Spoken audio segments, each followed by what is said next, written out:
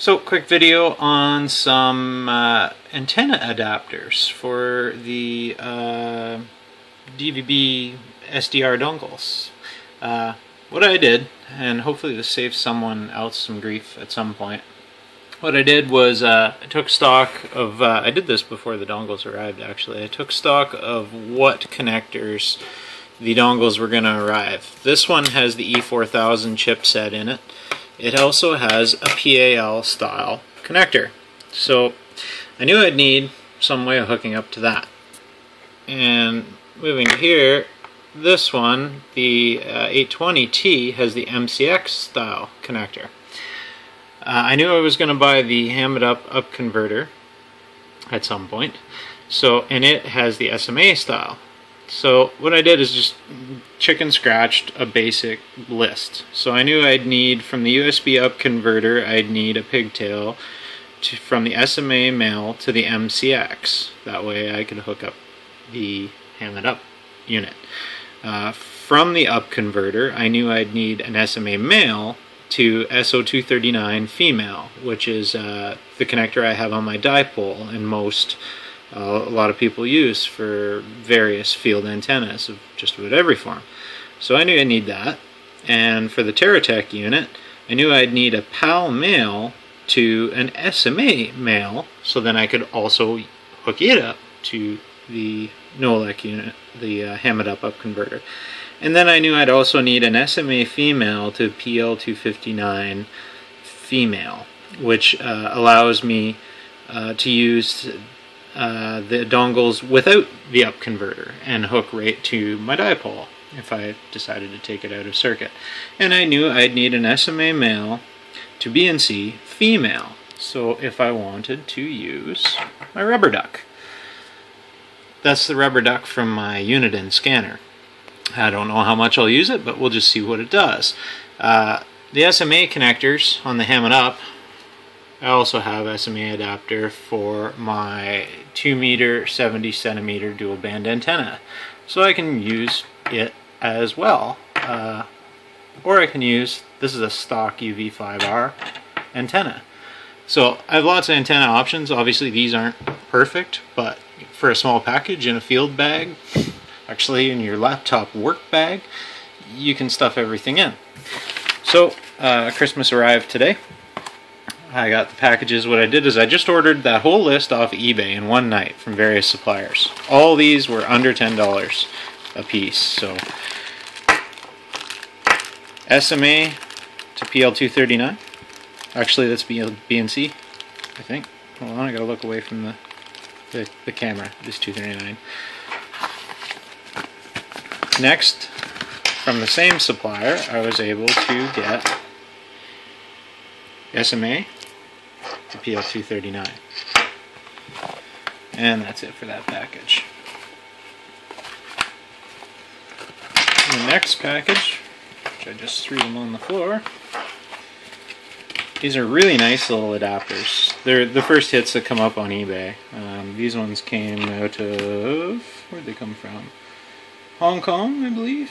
And the first bag came out of Singapore. So there's my BNC to the SMA. Here's the PAL to the SMA. The other one that I threw on the floor here somewhere is the SMA to the MCX. So between all these very small amount, these are short little pigtails, nothing major. Between these and this adapter, you can basically adapt to any standard antenna. Also, mostly antennas that I plan on making. So now I can simply hook either of the most common, these are the most common by the way, DVB dongles, up to any antenna I wish.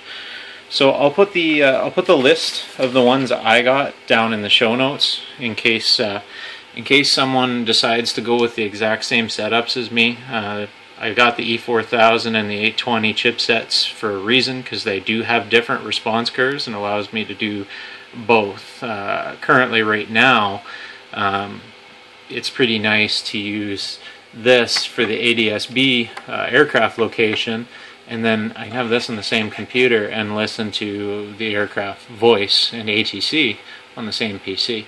So anyway, pretty small little package, lots of options depending on what antennas you have. Obviously your mileage may vary, but for me, this is all I need to hook up all my equipment, including the up converter for the HF to both my dongles.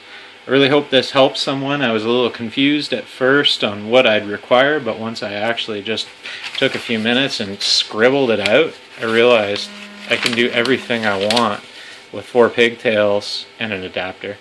So hopefully that helps someone. Thanks for watching. One last little tidbit before I close this out. In case anyone's wondering, I decided to go with the short pigtails and short adapters instead of making my own and long coax, because I found a way around not needing it.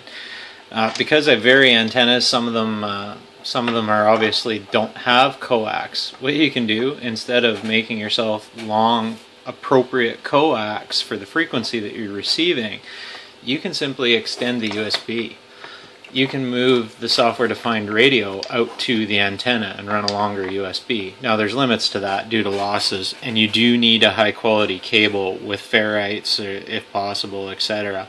But you can extend this out. I tried it with a cheap USB extension. It did raise the noise floor quite a bit. Then I tried it with a really good quality one, and I had no problem extending that out to, like, I think I tried about a 10-footer.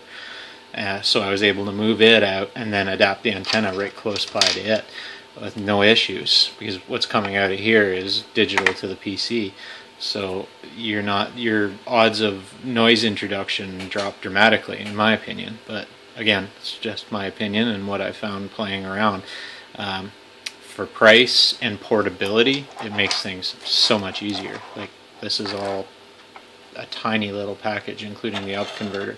And when I do the project box, I may try and put the USB and the up converter in the same project box and have the extension of the USB to that. I'm not sure yet. I'm going to play around with it and bench test it. I haven't even tried this yet, so I'm looking forward to it. The only problem I had is I did notice the oscillator they send, the pins were all bent over on the foam they were stuck into, and they're way longer than what they need to be. So I just got to trim those back. But in case you run into that when you buy an up converter, it's a minor thing. Don't try and ram it through the board, because you will max out. The female receiver, the socket is only so deep, and these pins are maxed out right now. So easy fix. But anyway, that's all. Thanks.